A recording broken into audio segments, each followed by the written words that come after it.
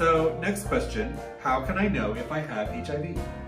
Well, the only way to know for sure if you have HIV is to get tested.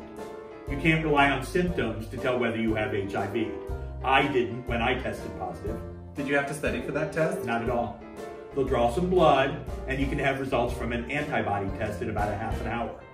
You can find an HIV testing site near you by going to locator.hiv.gov. Well, what if I'm scared to go in a testing place? Well, HIV self-testing is also an option. Self-testing allows people to take an HIV test and find out the results in their own home or other private location.